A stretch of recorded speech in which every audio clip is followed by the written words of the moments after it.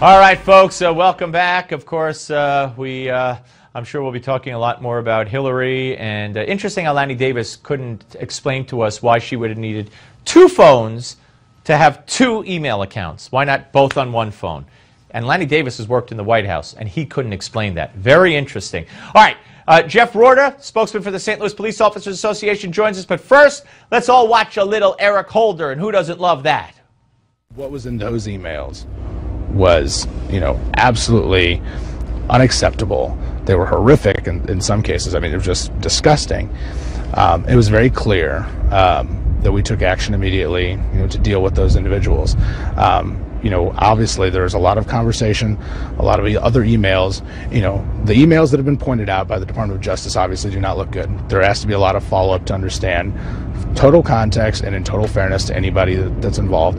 And we'll make decisions. The City Council and the government will make decisions based on what our findings are. That's the Mayor of Ferguson. Joining us now, Jeff Roorda. He's spokesman, St. Louis Police Officers Association, former member of the Missouri House of Representatives. Jeff, thank you. Good to talk to you again.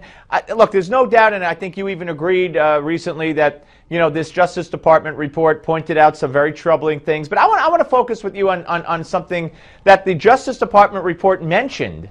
But for crying out loud, I would think it warrants a full investigation. I would think the media would be all over this. The 6 of the most credible witnesses in the shooting of Michael Brown were afraid to come forward because they backed up the cop, the police version of the story, and not the hands up, don't shoot. There were signs up that said snitches get stitches. One woman put a couch against her door. She was so afraid that they would serve her with a subpoena and she'd be forced to tell the truth. Another elderly gentleman was willing to go to jail rather than testify. What about that climate that intimidates witnesses? Well, it's very real, Steve, and it's scary when you're trying to find the truth and trying to reach justice. Well, do you believe that this should be an area of concern equal to at least of the other findings that the Justice Department came up with? Well, it should have gotten more attention, obviously, and it really smacks the folks that want to criticize the grand jury process right across the grand jury process, where witnesses like that who were facing a stigma or actual physical threats could come forward in a process where their identities are kept secret and safe. Then how do we get to the truth of the matter? Yeah. All right. Now, what about the report? I mean, you've had some tough things to say about a flimsy tortilla, and you went on from there to elaborate. But in the end, you do agree that there are, the way the court system was allegedly used for funding the coffers as opposed to raising taxes. So you have problems with some of what was found, correct? Oh, absolutely, absolutely. And the emails, the 7 or 8 emails sent by 3 police department employees, those were deplorable. They were hurtful. They were racist. And the mayor, by the way, didn't know until the day the report was released about the identity of the folks that sent the emails. Took swift action that same day. So that this myth that this information was sat on for some time is just that, a myth. But yeah, there were structural problems in the court.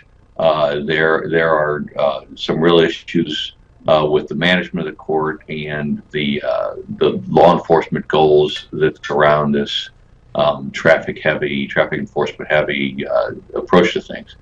But I never really saw in the Justice Department report how that connects to an environment of racial bias. I mean, we have 3 individual employees who acted badly, and we have some structural problems in the court that probably unduly disadvantaged black residents there and in the surrounding communities. But I don't see the connection to a racially motivated operation there. Yeah, neither do I. We have less than a minute left. What's going to be the I guess the end game here with Ferguson? Are the feds going to come in and take over, or is the town going to work with the Justice Department, do you think? Well, Holder made his intentions clear. He'd love to dismantle the police department. You know, that community will probably have a black mayor in the next election and a black police chief the next time there's a vacancy there, and more representation on the city council of African Americans. So, you know, the electoral process is going to work its way through these things, and now you're going to take control out of the hands of the people that are going to be duly elected. Okay, Jeff. We'll keep up to date on that with you. Thank you very much. Charles Cook is next, folks. Don't go away.